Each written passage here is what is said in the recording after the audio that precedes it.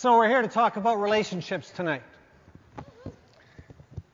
And I think the last couple of lectures have not been about relationships. It always seems to be a place I kind of naturally default to, given that it was the event in my life, a breakdown in a relationship that really was the most frightening experience of my life, as well as being one that really woke me up. So I'm sure I'm not the only one that shares that kind of view about the power of relationships, correct? I mean, it seems like most things you can prepare for. You can predict and prepare and plan. But relationships are like, at their best and or at their worst, are like a roller coaster without any brakes.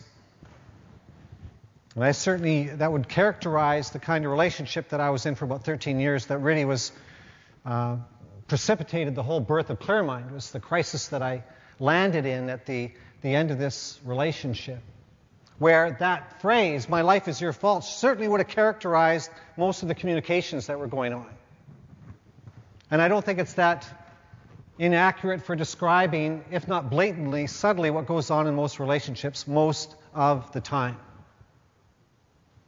Many of us put on a nice, cooperative, polite facade, and underneath we're wrestling with some pretty vicious feelings about who owes us, how come we're in the state we're in, who we're blaming for it.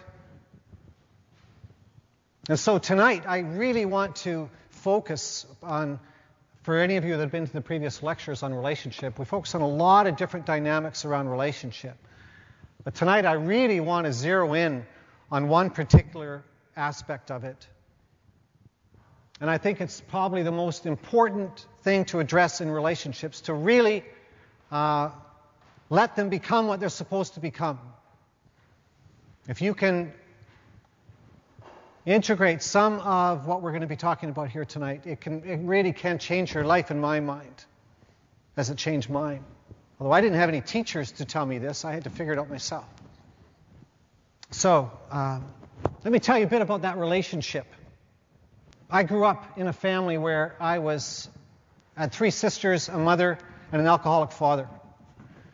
And I prided myself on being kind of a little Superman,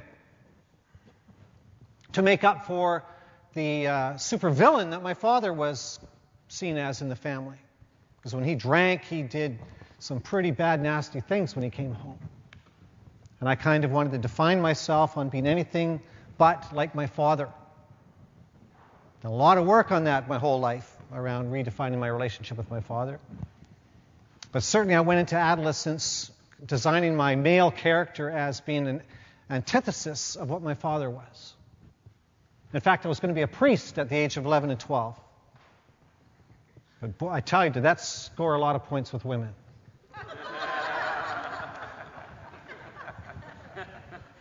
Really did. I was just the talk of my huge family system. My father, there was 9 siblings in his group, and my mother had 11 in hers. And everyone was procreating like mad. And I was just this new hero in the whole family system. I'm going to be a priest. And they're both Catholic families. And basically what I was doing was saying, I want to equate my maleness by eliminating my maleness. And to become the savior or servant of women. And so I went into my adolescence as a superhero.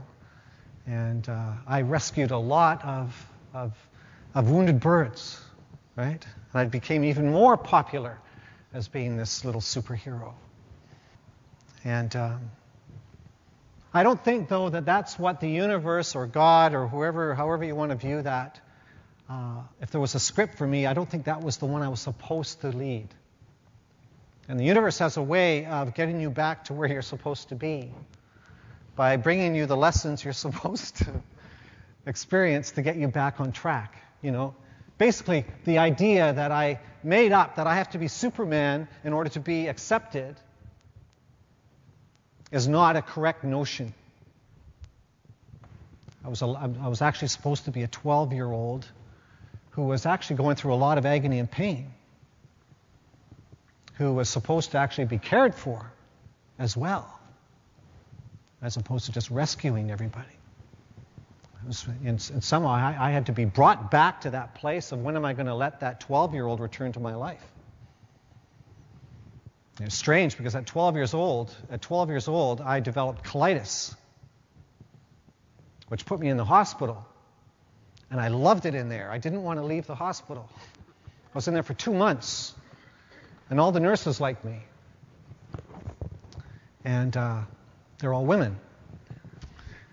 Except that they were having to serve me. It was like that was the only way I could accept caring was I had to be hospitalized to get it. All right, so I go through adolescence like any other teenager. I was into sports and dating and having fun and all those things.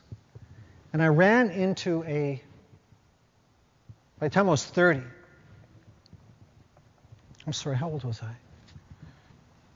Yeah, I was 30 when I met this woman. We're beginning this 13-year relationship. And I was Superman. She saw me as Superman. She was attracted to me as Superman. And she was equally a wounded bird. Meaning she came from a family where her mother abandoned her at the age of 3. Didn't see her again until she was 19 years old. Sexually abused by her father from the age of 9 to 13. As were her sisters. Father was diagnosed as being a paranoid schizophrenic when she was 10 years old. Terrible, terrible story. She left home at the age of 14 and started on her own. But she certainly brought into her life this need for someone to replace this evil man in her life. And guess who showed up? Somehow we met each other. We had to meet each other. For 2 reasons. The first reason is people meet each other because we think we're going to meet somebody that is now going to rescue us in some way from the misery that we think we're feeling inside, if we were really that honest and admitted what's going on inside, and our struggle with being human and this human dilemma and this perpetual series of losses and pain. And we looked to this fantasy figure to rescue and save us. And we were absolutely perfect for each other because what I needed rescuing was not so much to get me out of my role as Superman. What I needed in that state was to have something reinforce it. So in order to keep my lofty image alive, what does Superman need? He's not going to meet Superwoman, is he? They can't save each other. They don't need to be saved. I needed the wounded bird to save, to keep my sense of myself up and alive, to protect a part of myself that I didn't want to face. And that was I made up underneath it all that there was something wrong with me that 12-year-old did not deserve actually to be cared for. That there's something wrong with me that it didn't happen. That I had to invent this character to replace the one that I thought wasn't good enough. And we've all done this in varying degrees. We have a self we fear covered up with a self we've invented. And the invented self is the one we propel into our 20s to start running our life. And none of us are going to get away with it. We're not allowed to get away with the idea that there was something wrong with us. The invented self is not supposed to succeed, and it can't succeed and does not succeed. So my Superman meeting this wounded bird, she wanted also to remain the wounded bird, but now have a dad, a good ending to a bad old story. She's going to have a dad, me, that's now going to give her everything her dad didn't. It's not going to change her mind about herself, nor am I going to change my mind about ourselves, but we're going to construct the relationship. And this is what we all do when we meet somebody. You quickly design who's going to save who, how. Within seconds. You read each other. You get a sense of each other. I knew exactly what to turn on the moment I met her. And so did she. And so we constructed our relationship based on rigidifying who we were, but now the other is going to complete us in some way. It's going to make us feel better, rescue us. And so things like this would happen early on in the relationship. Early on in the relationship, we were very cocooned. We were so in love and so enraptured with each other. It's okay. Every time I say that word, something like that happens.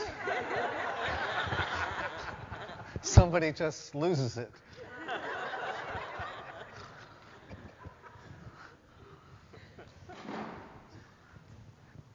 We were so,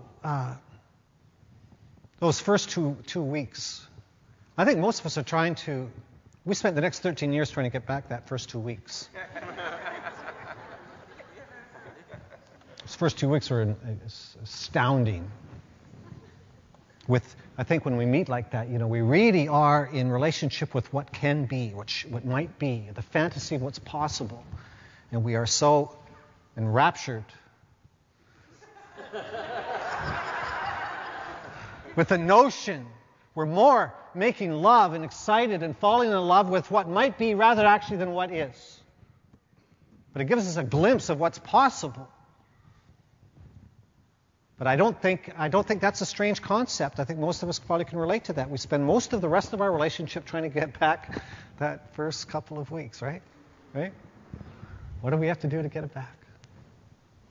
Well, there's a reason why it's not coming back. Anyway, so there we are in that first 2 weeks, and I'm finally going to introduce her to my friends. And I haven't met anybody yet. We've just been in bed the whole time.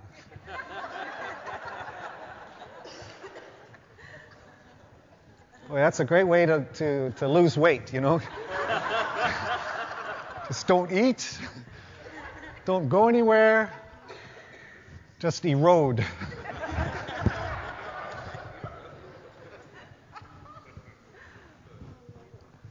And so there we are. I'm going to introduce her to my friends. And we're getting out of my car. We're walking down the sidewalk to this house where there's a party. I had a lot of friends and a lot of people in there. And they're all kind of fascinated about who this new woman in my life is. And as we're walking, she starts walking slowly. We're holding hands. She's walking slowly. And she says, I don't know if I can go in there. And I said, how come? She said, well, you know my past. Like I'm really frightened of abandonment, Duane.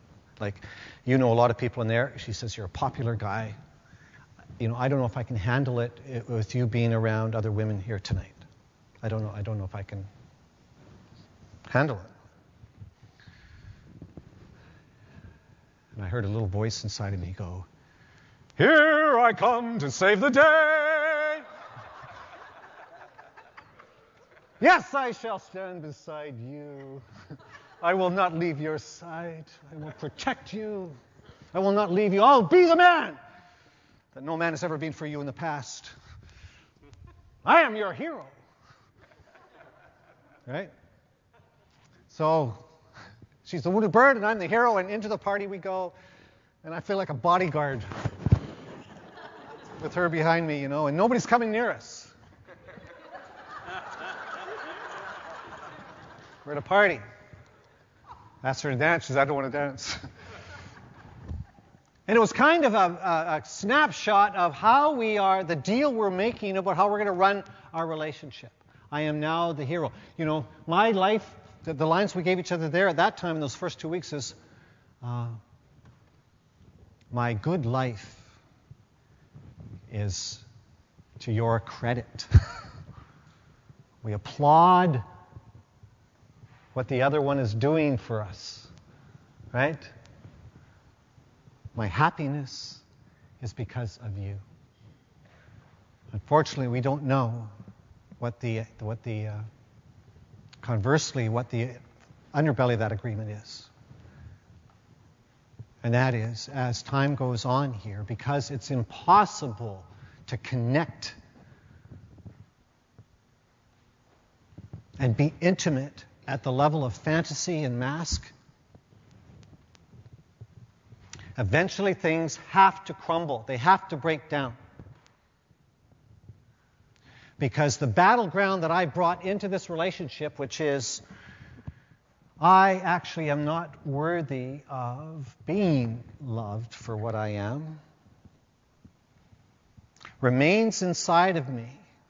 And as the relationship progresses, and I'm actually not feeling better inside, that belief that I am not good enough starts to have a life. It starts to see things happening in the relationship to prove that I am not good enough. I start to look outside myself to find evidence. So that I'm not looking inside myself from where it came from. I'm looking outside of myself at the things that are triggering it. I start finding evidence as actually other men started looking at her. That I would get jealous, scared, trying to start turning up my superpowers some more. And the misery that I had inside of me before I met her begins to resurface. And now I'm going to hold her responsible for it. She is no longer treating me like the superhero. In fact, because she's carrying her suspicion of herself as a wounded bird, all the things that she made up about herself because of what her dad did to her and what her mother did to her, leaving her, the things she made up about herself are going to begin to, because she can't allow herself actually to be saved because she doesn't think she's worthy of it. I will turn from Superman into Darth Vader. And we will now hold each other responsible. The pain that I have that is re-emerging is her fault because she's not giving me enough strokes on the back. She's not letting me know I'm Superman. She's telling me I'm Darth Vader. I tell you, and that was the hardest thing for me to accept. I had never had that experience before in my life with women. That whole image, that facade that I constructed so well, completely shattered. And I fell into a deep and dark depression in 1991, a profound depression. I no longer knew who I was. And I was at a place of making her, I was so victimized by what she did. Because in her belief that I was not the Superman she thought I was supposed to be, in fact I was this Darth Vader, she was now chasing other Supermen. And that was like my Achilles heel. And the battleground was still outside of self. She was making me feel bad. I didn't do it right for her. And the battleground is in the relationship instead of self. And the point I want to make here tonight more than anything else, regardless of whether you are new to this work, I know there's people here that have come here for the very first time, that have not done our workshops. There's other people here that are seasoned veterans in workshops, not only ours, but addicted to every workshop possible. I see a lot of faces from a lot of different communities here tonight. Regardless of where you are in that, I want to be able to speak in a way that everybody understands. Because I think this point is central to the dilemma of what we're all going through in relationships, not just the ones that are taking workshops. And that is that we have to change our mind about where the battleground actually is. If I am so scared about facing my battleground inside of myself, and it is the most difficult thing to address, I really do believe that a warrior is a person that is hunting for himself.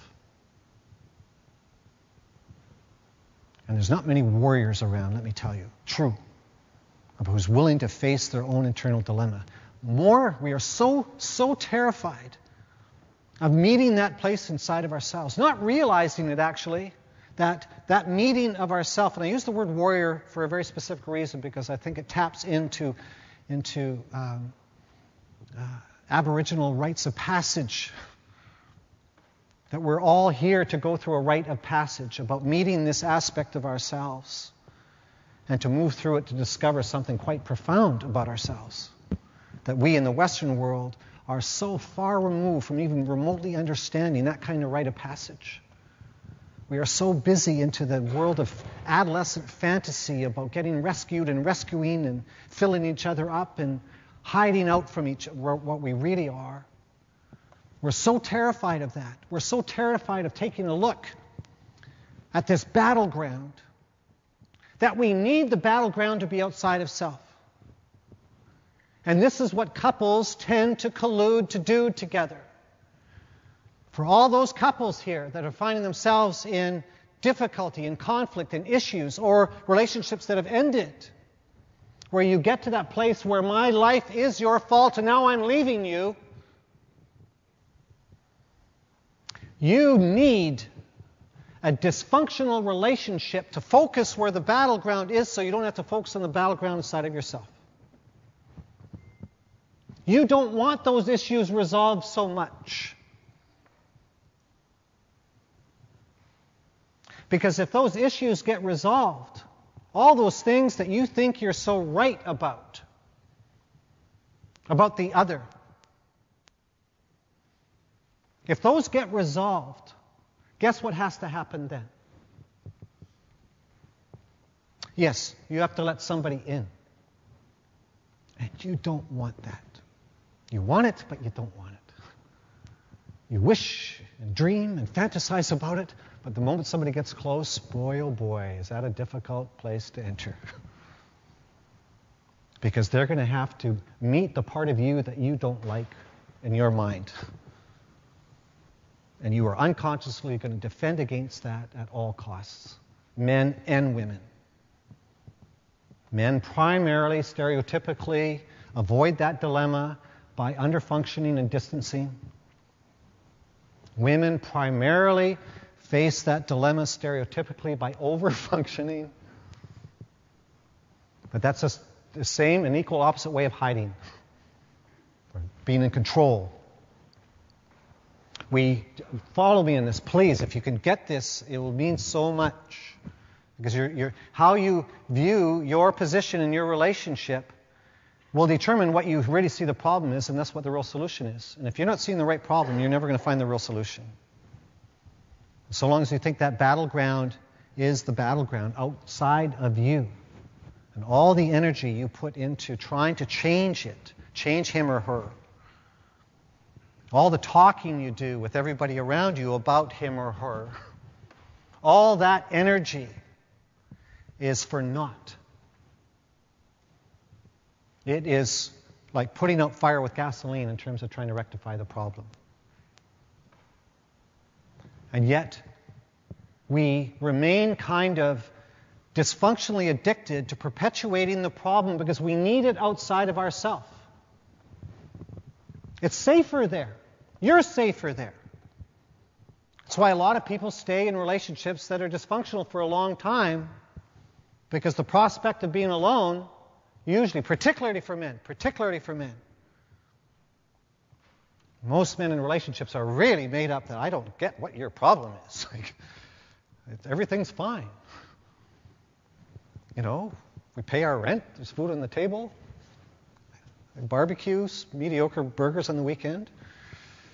Everything's okay. We go on vacations. Don't quite get that there's something more going on here. But they get it when the relationship ends. That's why 5 times more men commit suicide than women do. Because by the time it ends, because they haven't dealt with it at all, when it hits, it's the battleground reveals itself inside of self. And men are so ill-equipped to know what to do with it when it's there. And so we tend to keep this battleground in the relationship, not realizing that we are now kind of arresting the whole process. We are now in a perpetual state of defense rather than in love. And we scratch our skulls and say, how come that first 2 weeks can't show up here again?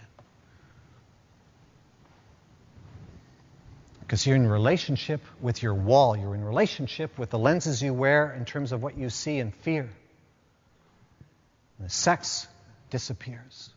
How could it exist when most of the time you're frightened? A lot of relationships can default just into a kind of a nice, placid state of being well-behaved, but still it's out of fear to never look at each other in the eyes and never talk and never ask about this, inquire about this rite of passage that we're going through every phase of our life together. For couples that have been together for years and years and years, the one you married when you were 23 is not the one you're with when you're 53. And yet you should be checking in with each other about your passage through time and who you are, but we don't want to do it.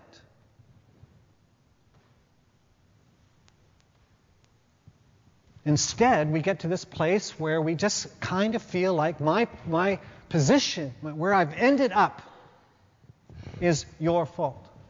Even though where I am is where I was before I met you. The feeling I have, this unhappiness, is what brought me to you in the first place. I felt that unhappy, and now I'm going to hold you responsible for that unhappiness that I had before I even met you. How far away we get from facing a real dilemma. And I watch myself with my current relationship, Catherine, who many of you know. We've been together for 10 years. And I remember in the early years, and this is a process that continues on and on and on. I used to say to myself, I miss my bohemian musician life. Right? I mean, I used to be a recording musician, had records out and traveled and wrote songs and just... and now I'm a married man and I have a stepdaughter and I drive her to school. And I'm busy with Clear Mind. I'm teaching here and in Toronto and London and Liverpool and Dublin and Stockholm and wherever else. And running this retreat center and this practitioner training program with 100 students and ministering and managing. And I'm saying to her something, gee, I just don't have any more time for my guitar. As soon as I pick it up, you want me to do something else. Kind of saying to myself, my current life of not having creativity in it is your fault. Right? Or Clearmind's fault, or the world's fault, or God's fault, or somebody's fault. And so we did this interesting exercise. Because Catherine's so damn clever for those. I mean, she's too smart for me.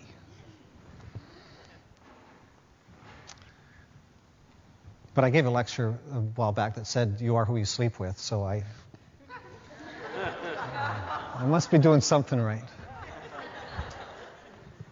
In any event, she concocted this exercise, actually. Well, I actually did it with... No, it's not true. I was doing this exercise with couples in my couples therapy and told her about it, and that was a mistake. It's always a mistake with her, because she'll always end up saying, so what about you and me?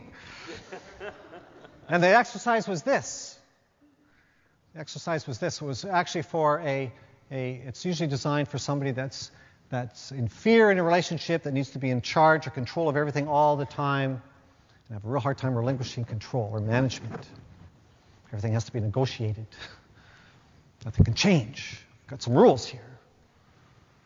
And so the exercise was this. I would assign the one that was not trusted, the one that was the second-class citizen in the relationship, to be in charge of the relationship for a week. And when I say in charge, I mean in charge. Before the week starts, person A, the controller, the original controller, the one that's fear-based, writes down the things that are essential for this upcoming week in terms of his or her personal life, right? You know, I've got a doctor's appointment at Thursday at 11 o'clock. You know, I've got to go to work from 9 to 5. So just the basics. And the other person gets this sort of list and is in charge of that week to take care of self, the other, and the relationship, to plan everything. Meaning the new controller, what should I say, person B, okay, person B that's stepping up to the plate to take charge of the week, organizes everything. What time we get up, what we eat, what we do together, when we have sex, how we have sex, dinners, when we watch television, computer time, self-time, right? Self-time. And I tell you, boy, does this throw an alarm clock into those control freaks when they have to relinquish this. And of course, Catherine said, so maybe we should try that. Okay, all right. You know, and I'm terrified. I think, you know, boy, I think I have a hard time finding creative time now. Wait till she gets a hold of my life. You know, my worst ego terror coming from a family where I felt like there was no place for consideration of me, that if I give myself over, you know, she's going to suck the very life right out of me. There'll be nothing left of me. I'll be done. This is one voice running. Believe me, it doesn't run my life anymore. So I gave my life over to her for a week. Right? And I was shocked. I was kind of stunned and shocked at how sensitive she was to me and my apparent needs.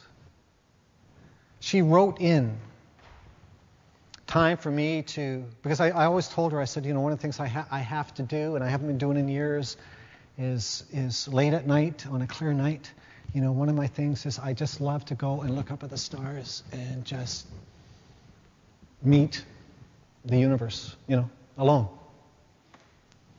Not a romantic walk talking about a relationship and hearing the Everly Brothers sing to us.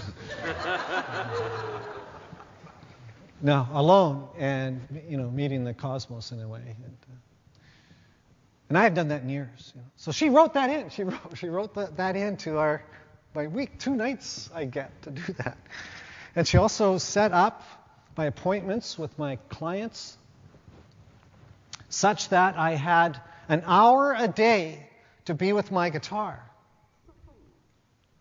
And then I got a little studio. But for those that have been in my office, I have an office/studio. It looks like a DJ booth. I mean, I got 1,000 CDs on the wall and a couple of gold records on there, and guitars and recording equipment. You know, I can put some tracks down. And so I go into this my studio, and I pick up my guitar. And nothing happened. And I realized it was such a profound experience because I realized that my real fear was not whether or not the world or Catherine was going to allot me the appropriate amount of time for me to engage in my creative activity. My real fear was, oh my God, maybe I don't have any creative energy. And I'm busy, and that's the real battleground. And I'm busy blaming, you know, I'm pretty clever too. You know, I'm a spiritual leader, right? I can't just go around blaming people. I can't, launch into the kitchen and start screaming and yelling. No, I got to be much cooler than that. So I just sort of hold it inside as I'm reading the Course in Miracles. Just kind of hold it inside. But I'm kind of just holding her responsible. You know, it's the damn relationship. There's no room for me anymore. And what a shock it was when I was given the space that the real battleground was inside of me. It was such a I suggest this exercise for any couples in the room, but get some help with it. Don't just do it on your own. Come and book an appointment with somebody. I have some openings if you want. It is such a profound experience because what it actually allowed me to do was to redefine what is the problem actually. And this is the point of tonight, is to get sober enough to ask yourself that question. What is the real problem? To what extent are you busy blaming him or her or this or that about anything? I'm not just talking about romance here. I'm talking about your life. I'm talking about your attitude to what's going on in the world. How busy are you keeping that battleground outside of yourself, complaining about that battleground? As you're complaining about it, how much of you needs to keep it out there so you just do not have to address the battleground inside of yourself? Do you know that impasse in relationship is not a sign of things being problematic? It's a sign that the relationship is evolved. It's going through its developmental task of coming to this critical crossroads where the adolescent fantasy has fallen off. And what's left in its place is this kind of crude depiction of both of your pasts staring at each other. Because that's what we see in our fears, our past. We call it reality, but there's another reality beyond that one. Once we start, the reason you're together, the reason you're that attracted, the reason you're there in the first place, is you need someone that's going to trigger those pieces of your past such that you can heal those pieces of your past. So don't be alarmed that when you get to this impasse, you're on schedule. The problem is most people leave at this point or die in the relationship at this point and just become sort of passively invisible with each other. Structurally, you're in a relationship. You have all the structures, the house, the car, the activities, the kids, but there's no relationship. So either it ends or it just gets kind of functional and not realizing that you actually are at a place where something magnificent can happen. Where we move from my predicament is your fault to my predicament is my responsibility. And to begin to see the depth and importance of your life that encompasses a lot more than the cups and saucers on your dining room table or how much money you got in your bank account. That your human dilemma is moving through into mythology around who you are and your relationship I really believe that relationships are here not so much to be a source of everything, more to come together to support each other, to discover the source of everything. And how could we know that in the Western world? Where do we get that message in the Western world? Where did we get it from our parents? Where do we get it on television? Where do we get it opening up magazines? We don't get that message. You don't know that message. You don't even know what to ask yourself when you're in that place, but to say to yourself, there's something wrong here. Maybe I should take Prozac. Not realizing, and I'm not here to say Prozac's a bad thing or antidepressants are a bad thing, but I think they certainly are well over-medicated, covering up sometimes what is a pivotal stage in somebody's life. We don't know that. We just experience discomfort and we think we've got to take a pill for it. We feel discomfort in our relationship and we think we have to have an affair. We feel discomfort in our relationship, we think we have to turn on the television. You don't realize this discomfort is on schedule. But we're never going to find out what that is. We are never going to find out what that is if we remain perpetually pointing our finger outside of self and either rewarding the other for our happiness or punishing them for not doing it anymore right. We will never get close to it, and we will die. We will die not realizing the function of our existence was to move beyond that. And this is the work, really. This is not some quick pop psychology weekend. I think the people that work with Catherine and I, and that we've trained, and the work, all these things that we do, are all kind of aligned to this phenomenal respect for the passage of what it means to be human. That it's not a quick thing. It's being willing to enter the stream of the mystery of your existence.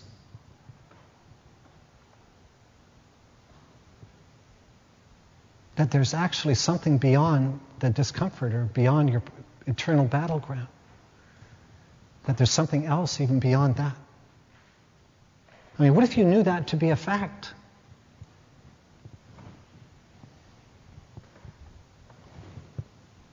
We had a couple in one of the lectures a few years ago, and they were celebrating their 50th wedding anniversary that day or the day before or something like that.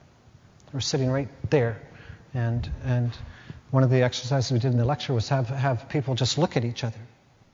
We do that now and then. Maybe we'll do it tonight too. Doesn't that scare you? Look at somebody, and we had them look at each other just for like a couple of minutes. Silently, just looking into somebody's eyes. And I always have to remind people doing this exercise, I don't think there's anything that scares people more than that.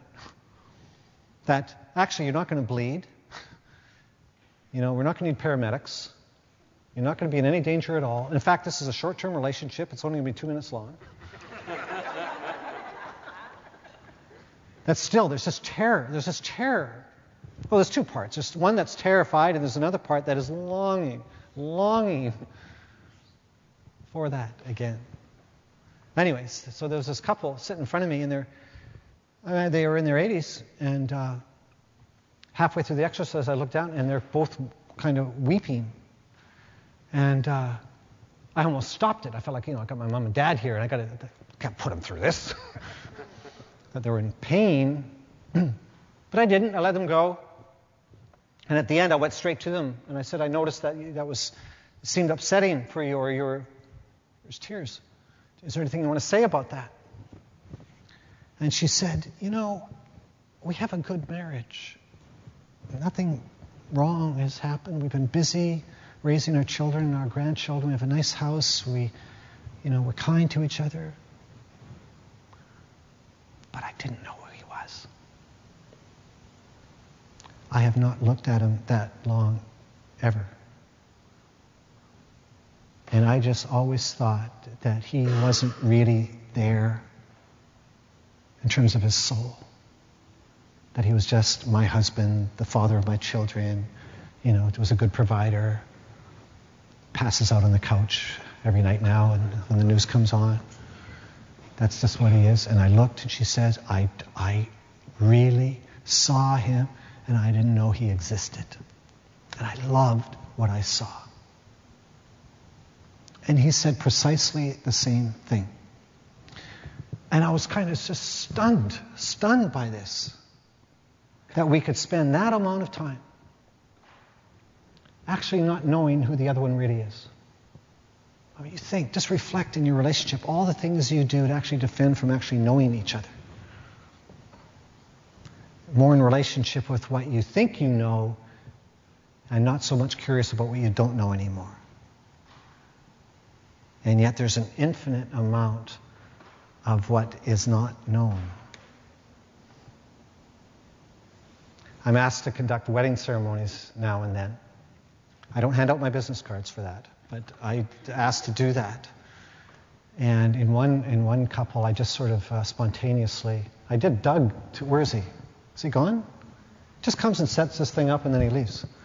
I administered his wedding just down the street here a week and a half ago. And I almost said this and I didn't. I kind of regret it because I've said this in other weddings, that I have the couple look at each other and have them begin to commit to being in a relationship to the endless mystery of not knowing the other. That you will never know this person entirely, but that you're committing to knowing as much as you possibly can. that who we are intrinsic in our soul and our nature is as wide and as infinite as the universe itself. You are in a sacred connection. You are there to be catalysts, to view the entirety of the dimension of not just self and soul, but the universe itself. Nothing has to happen but just witnessing each other. So this is what's available. And I never forget it. I never, ever forget it.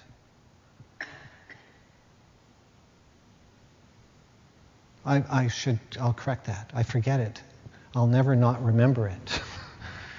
I forget it and I remember it. I forget it and I remember it. I always come back to remembering it.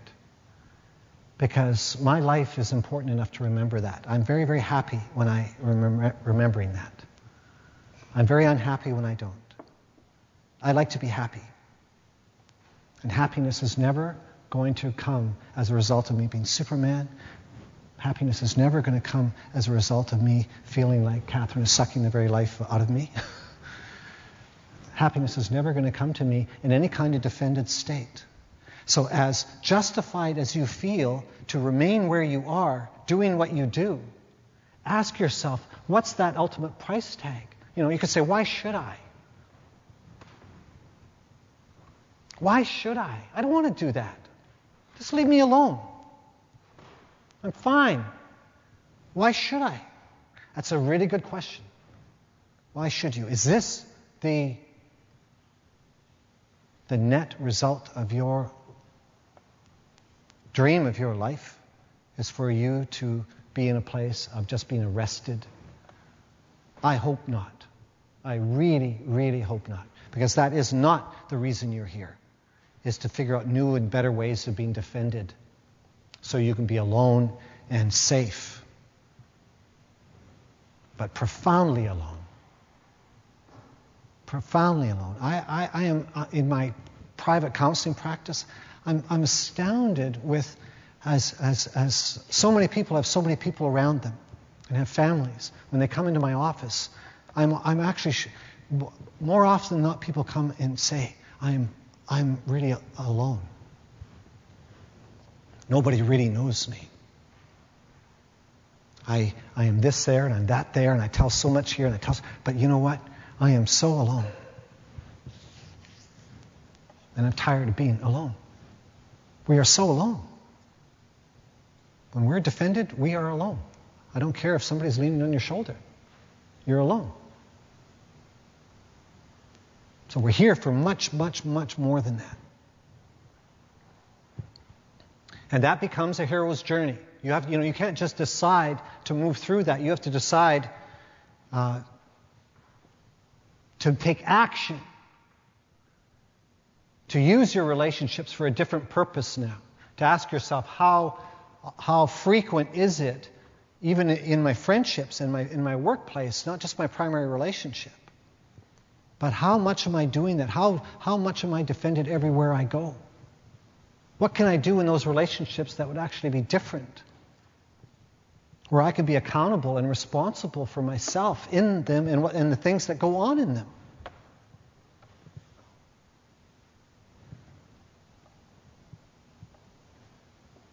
And use all your relationships for a different purpose. Again, because you actually are worth it. Because the quality of your life will be engaged, it'll be alive, it'll be seeking the purpose in all relationships all of the time. And as A Course in Miracles teaches us, there are, whenever two meet, it's a holy encounter. Any two, anywhere, anytime. When any two meet, it's a holy encounter.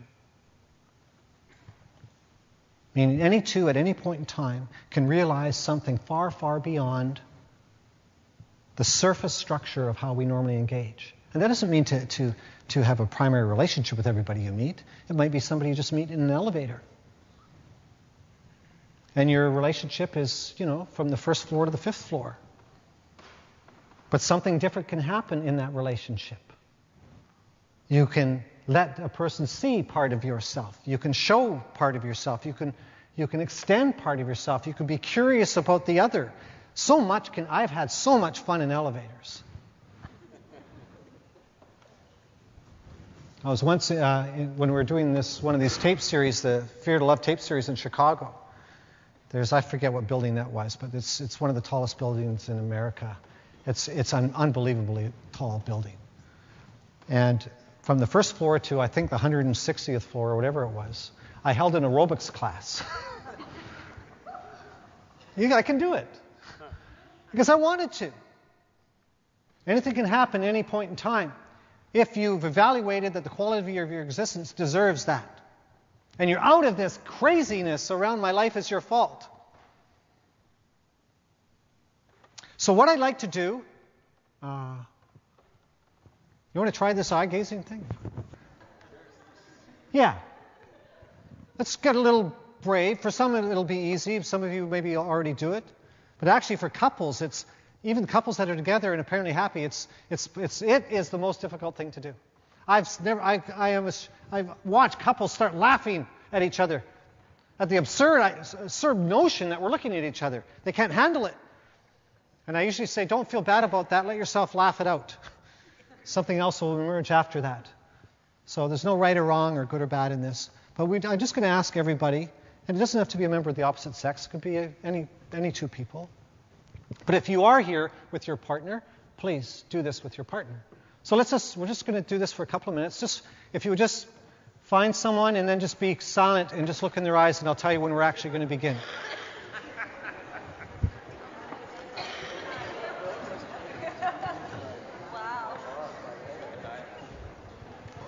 Okay, so when you have someone, look in their eyes now. Don't avoid each other. Look at each other and be silent. No words. Shh. Just look in this person. You turn your body to this person too. Okay, so no words. Not a word. Words in a situation like this are just defenses. Just look at the person. Shh. And find that eye where you say to yourself, oh, there you are. And just lock in on that one eye instead of bouncing back and forth.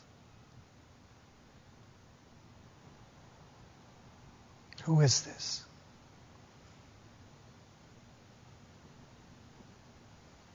Who am I? Here I am.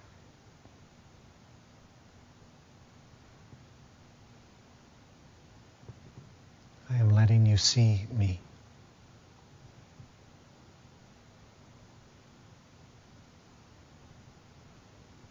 The eyes are like a pathway to the soul. They can't lie.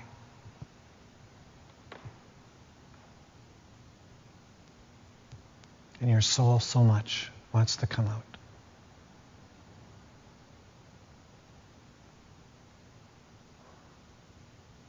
Okay, if you feel comfortable, just give this person a hug.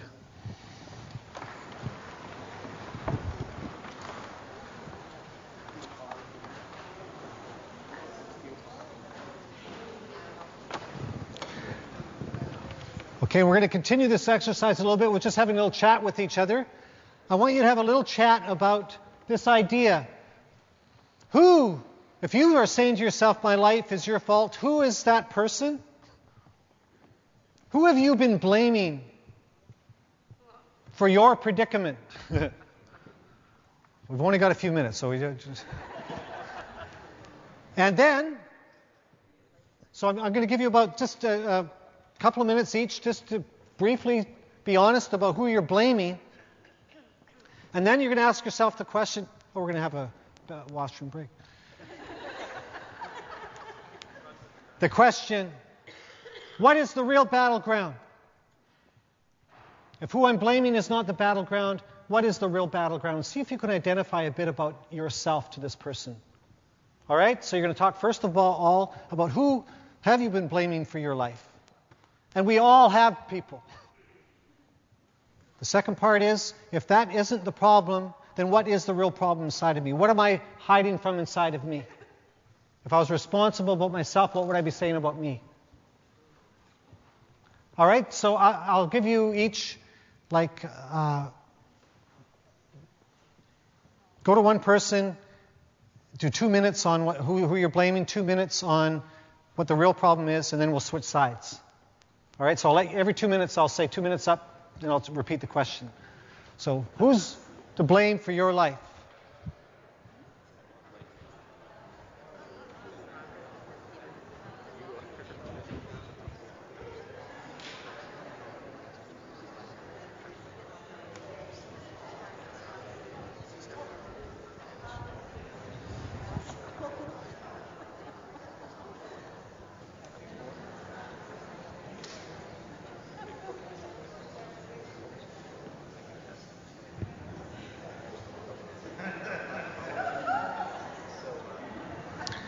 Okay, that's 2 minutes, so that person will now say what is the real battleground inside of that themselves.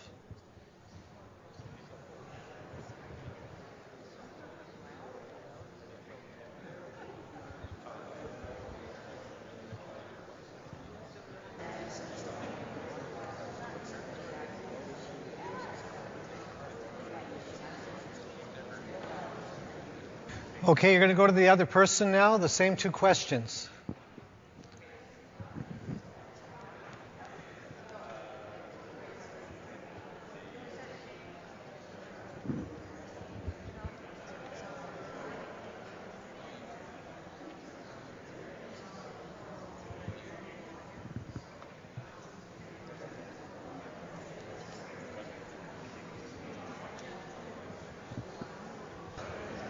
And now to the question, what is the real battleground?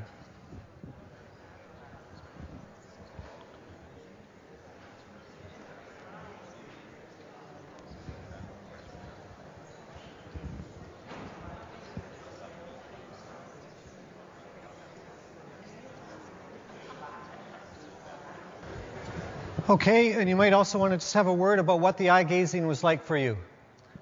What happened for you in the eye gazing?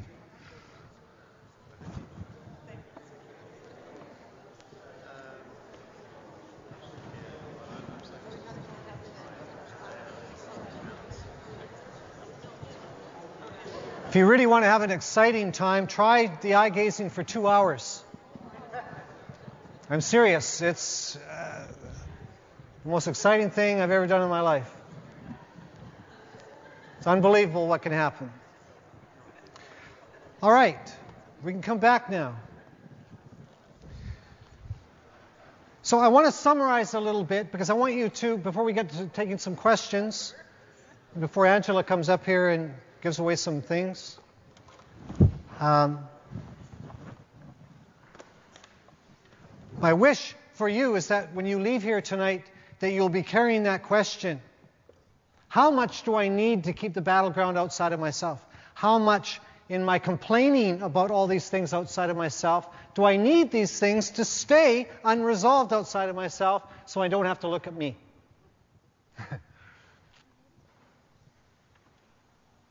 Oh, that's a humbling, sober confession to yourself.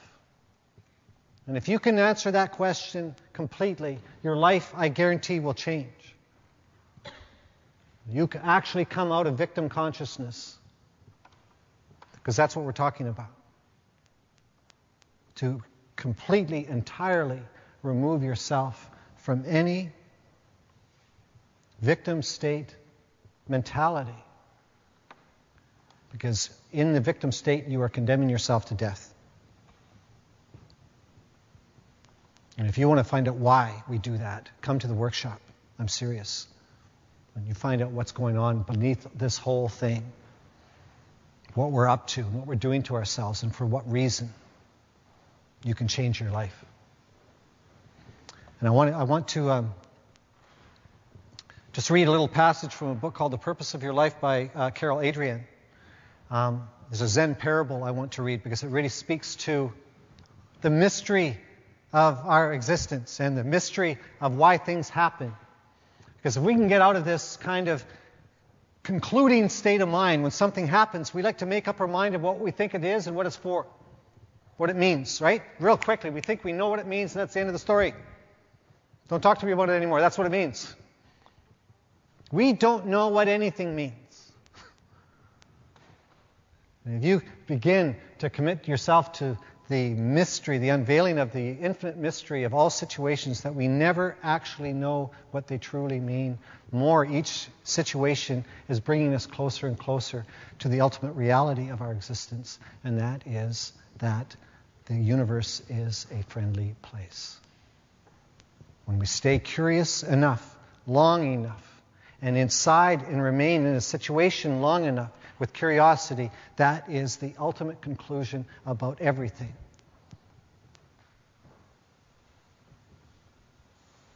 And the only thing that's differentiating us between enlightened masters is knowing that. So I want to read you this little parable.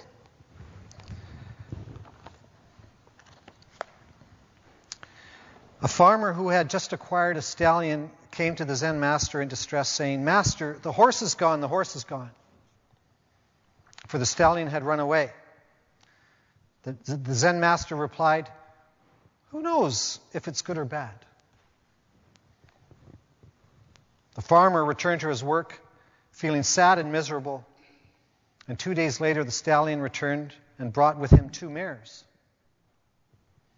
The farmer was overjoyed, and he went to the Zen master saying, "The horse is back and has brought 2 others with him. This is good." And the master replied, "Who knows if it's good or bad?" 3 days later, the farmer was back again, crying because his only son, his only helper on the farm, had been thrown from one of the horses, and his back had been broken. He was now in a body cast and could do no work. The Zen master again replied, "Who knows if it's good or bad?" A few days later, a group of soldiers came to the farm as they were conscripting all the young men in the area to fight in a war. Since the farmer's son was in a body cast, they did not take him. And the Zen master said, "Who knows if this is good or bad?" We never know. But we all know it's leading to good. So I leave that thought with you, and we're going to take some questions. That's what we're going to do. We have a microphone there, so if anybody has any questions they'd like to ask, and there are many. Sorry? The Purpose of Your Life by Carol Adrian.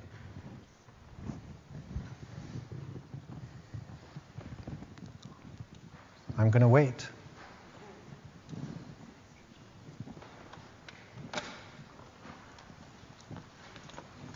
Give yourself permission. Yes? Well, but it really helps because everybody can hear you. Your voice is important. What if you're struggling with what your battleground is? How can you kind of tap into that a little more than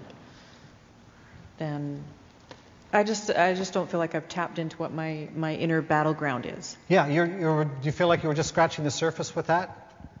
Yeah. Right. Well, the first one is to be interested in it, and to not give up the moment you find it's difficult to uncover. I mean, somebody asked me once when I was lecturing in Sweden, if you could reduce this down to one directive that'll make everything work. Right? And I thought to myself, oh my gosh, that's quite a question. What is it? And I said, to be interested. To be unwavering in your interest about that battleground inside of yourself. Such that no matter what other thoughts come in, which are going to be, well, gee, I can't find it. May as well just give up. What's the point? I don't know. Read, study, talk. Take one of these workshops. You want to find out? How many people here have done the awakening? Put up your hands. Do you think she'll find that battleground? Yes. That's where, I'm serious. I mean, it's just everything is geared towards finding that and moving through it. And it's for those that are interested enough to do that. Is your life important enough to you to do that? You say it is. I mean, if the part of you that is wanting, it is joining with the part of you that you're going to discover underneath it. It's like if a person wants peace, the part of them that's seeking peace already has it. So the part of you that's interested is joining with yourself. But if you're new, is this new to you? Sort of? No. Okay. Right, okay, you've done the forum. The forum is a little bit less about going into the battleground, more about outcome focus in terms of getting through it and to some other place, as opposed to really moving through this. Yeah. Any other questions? Come on, this is my favorite part.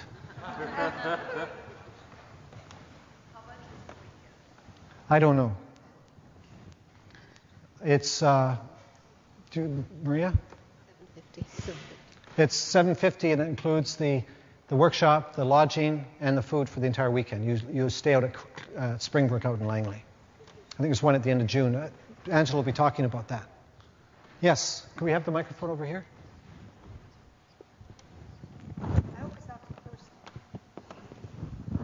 How did you... Did you say you hope it's not too personal? I hope it's not too personal. Oh, I hope it is too personal. There's nothing I hate worse than an impersonal question on a personal topic. You know, it's kind of weird. People talk about somebody else or this hypothetical principle, when really, you know, I want contact. My question is, how did you work through your depression? Oh, boy. How did I work through my depression?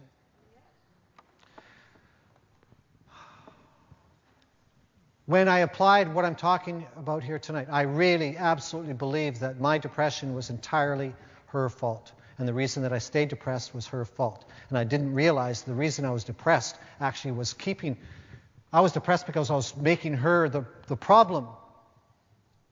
I worked through my depression when I started taking accountability and responsibility for my state.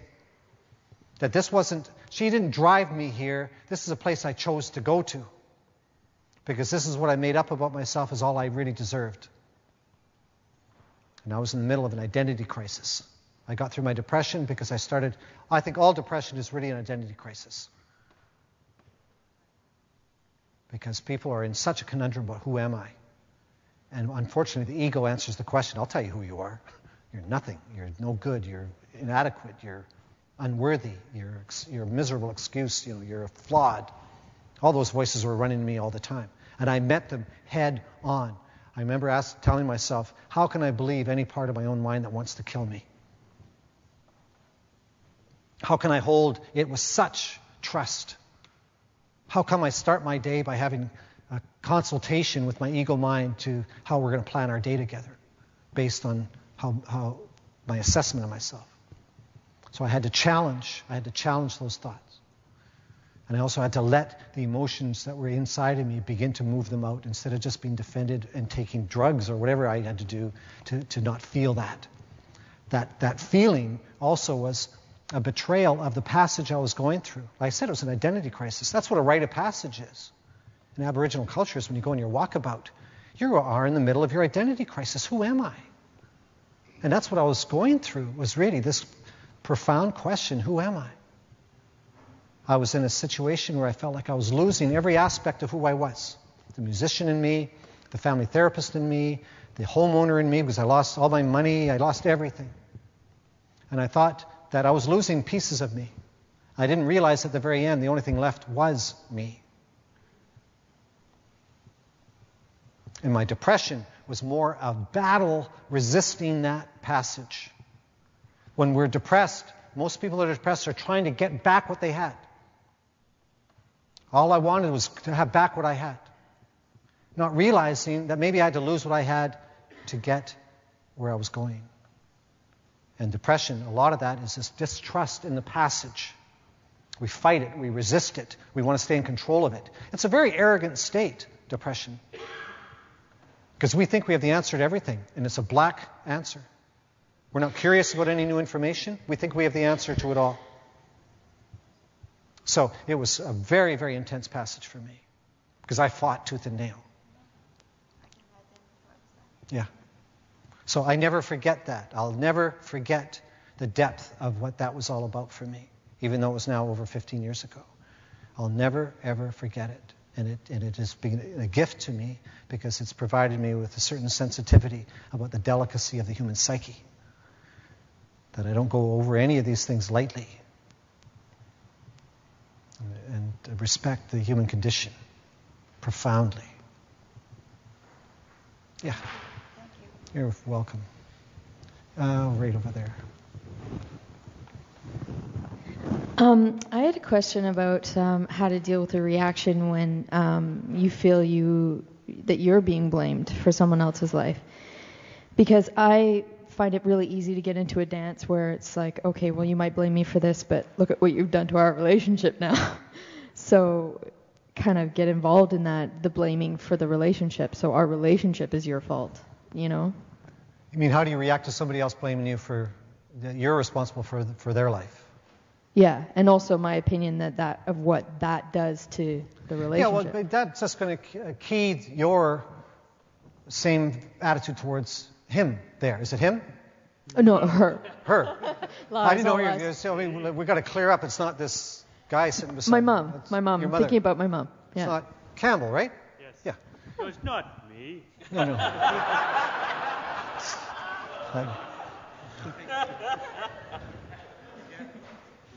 You first of all have to watch your own reaction. Are you going to begin to do the same thing? That my current unhappiness is because you're blaming me for everything, and you're just the same move. But now you feel justified because they're doing it. Mm-hmm. Most people feel justified what they're doing because they think it's already been done to them too. Most people are not acting so much as reacting in their mind. Everybody's reacting. They think it's all justified. So you can't wait for the other to do it different before you're going to do it different. You have to decide you're going to do it different, even in the middle of her doing that. I'll tell you, with mothers, most of the time when they're doing that, I'll tell you what they're up to. Mothers, for the most part, never feel like their job is done. Their assessment of themselves when they were a mother were they never did it completely right. So they've got to keep doing it now.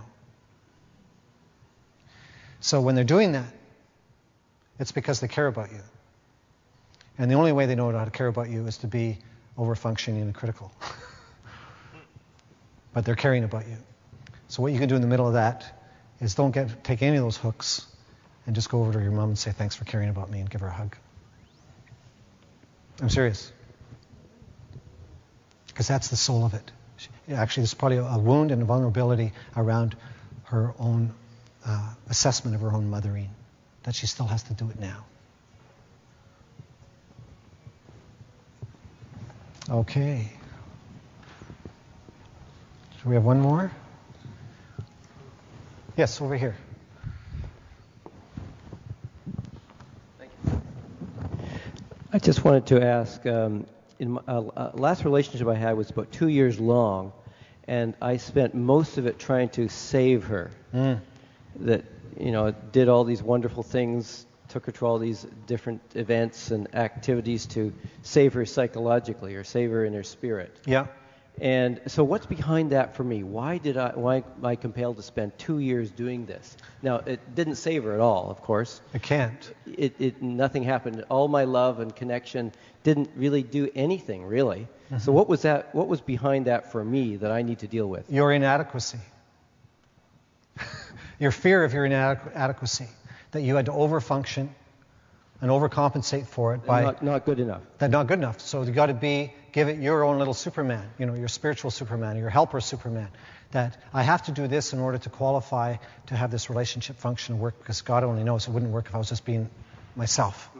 I have to do this. I have to do that. I have to do more.